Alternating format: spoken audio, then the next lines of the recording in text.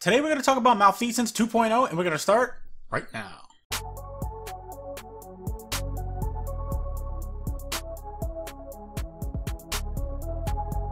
What's up guys, Reckless here, welcome to Guardian Watcher. So, let's talk about Malfeasance 2.0.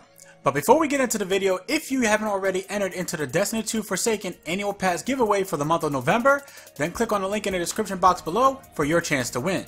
Also, I will be announcing all of the details to the prizes for the December 2018 Destiny 2 Forsaken giveaway at the end of this video. And if you are watching this video, then welcome to my second YouTube premiere video. Don't be afraid to come and chat with me, as well as everybody else, when this video actually launches.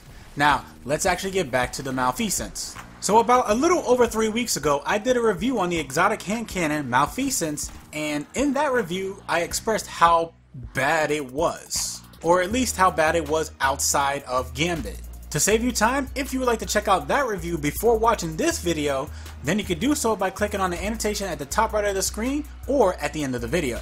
If not, no worries. Anyway, prior to update 2.0.5, which launched yesterday, October 30th, 2018, the Malfeasance, I feel, was terrible. Many would agree that the damage was way too low, and I felt that the 5 shots in order to get the intrinsic perk Explosive Shadow to activate was way too much, and even then, I felt that the tainted slugs that burrowed into the enemy should be doing dot damage or damage over time. Unfortunately, they didn't.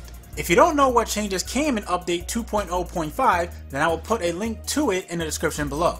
The Taken Predator perk seemed very lackluster, and all around the Malfeasance felt like a very terrible weapon to use in PvE, in PvP, and even in Gambit, and that's where it was supposed to shine. At that time, the Malfeasance just felt like an exotic that you hunted for just to really end up in your vault because there were better options to use. But with update 2.0.5, I definitely would say that so much of this weapon has changed. First off, Bungie had increased the detonation damage of Explosive Shadow, and then they also increased the damage against the Taken and Invaders. Even though this change didn't seem like much, you can definitely tell the difference from pre-update 2.0.5 to post-update 2.0.5. This hand cannon is amazing in Gambit now, and it's hard for me to put it down. It is still a one-shot headshot to all low-level enemies that don't have a shield, and it 3-taps red bar enemies with a shield.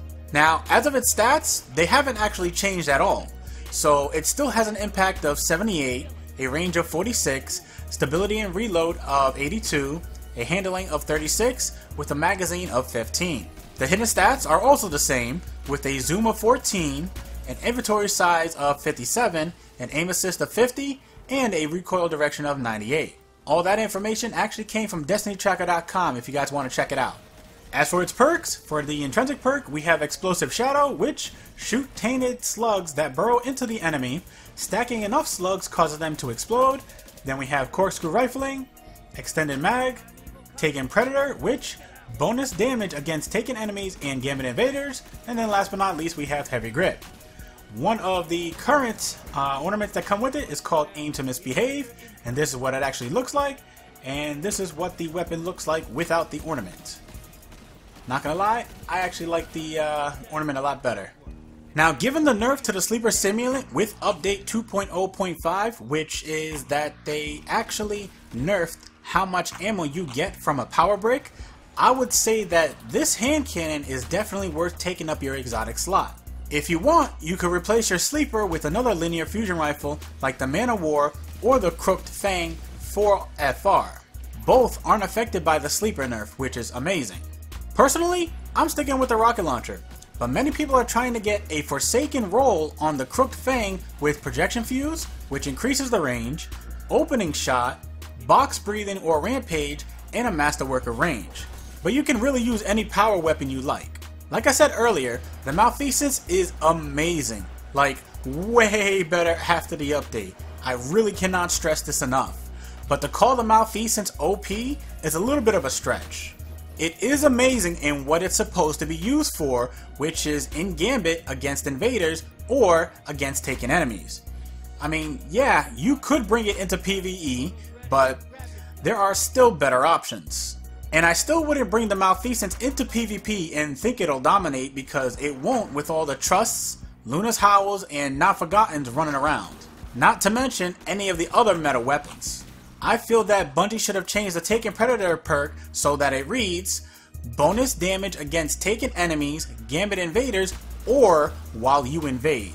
Adding the while you invade would make a huge difference with this exotic, and I think that it would get a lot more gameplay.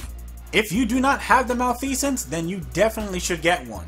And given that this week is double XP for your Infamy rank, it'll definitely help out a lot. I know it's easier said than done, but with the increased spawn rate of the Ascended Primeval, it should be a little bit easier.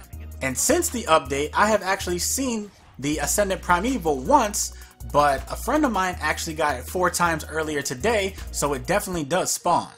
Unfortunately, at one point, when I seen it the second time, I had terrible blueberries on our team, and one even went AFK when the Malfeasance was present, so we weren't able to kill it. This is why I feel that you should never go into Gambit by yourself. A full team that can communicate in Gambit is so much better, and if you are all using the Malfeasance, then stacking Explosive Shadow with Taken Predator on the Primeval does an insane amount of damage. Just make sure you kill both of the witches first in order to get the buffs before you damage the Primeval. So what do you guys think about the Malfeasance? Let me know your experiences with it before and after update 2.0.5 in the comment section below. Now, as for the Destiny 2 Forsaken giveaway for the month of December, we will have 4 winners. Yes, 4 winners. 2 of the winners for the giveaway for December will receive a Destiny 2 Forsaken Cade 6 Last Stand statue, and then the other 2 winners will get the Destiny 2 Forsaken Annual Pass. Also, the Cade 6 statues will only be available to those who are in the USA, while the Destiny 2 Forsaken Annual Passes will be available for anyone outside of the USA. And this Destiny 2 Forsaken December contest will go live on November 1st, 2018 up until November 30th, and the link to the contest will be in every video for November, including this one, until November 30th. And that, my friends, brings us to the end of the video. If you enjoyed this video, feel free to watch these videos as well. You never know, you just might like them. And if you do, leave a like, share them, and then come back for more, because you know you want to. Thank you guys for watching, and remember, less guns doesn't mean less crime. And I will see you guys next time.